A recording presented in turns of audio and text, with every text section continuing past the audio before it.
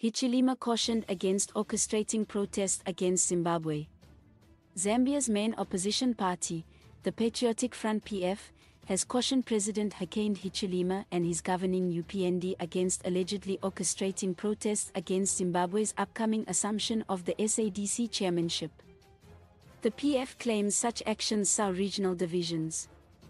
This warning follows the Zambia police's acknowledgement of a notification for a protest by purported Zimbabweans and citizens from Botswana, Lesotho, Mozambique, Namibia, and South Africa residing in Zambia. The protests are scheduled during the SADC's 26th Ordinary Meeting of the Ministerial Committee on Politics, Defense, and Security Cooperation on July 11 to 12 in Lusaka.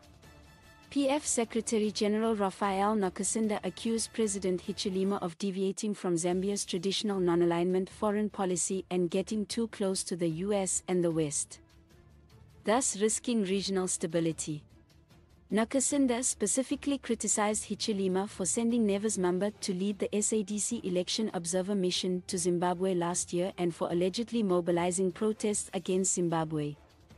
Nakacinda's statements emphasized that such actions are provocative and threaten the long-standing relationship between Zambia and Zimbabwe.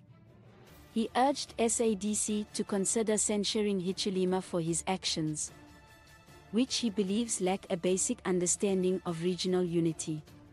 The PF also accused Hichilema of undermining the rule of law, suppressing free expression, and fostering political intolerance, thereby threatening Zambia's unity. Efforts to get comments from Zambia's Information and Media Permanent Secretary and Zambia's ambassador to Zimbabwe were unsuccessful. A senior Zimbabwean government official also mentioned awareness of opposition members coordinating protests to tarnish Zimbabwe's image ahead of the SADC summit. Please like, comment, share and follow this channel for more information or updates on news and entertainment.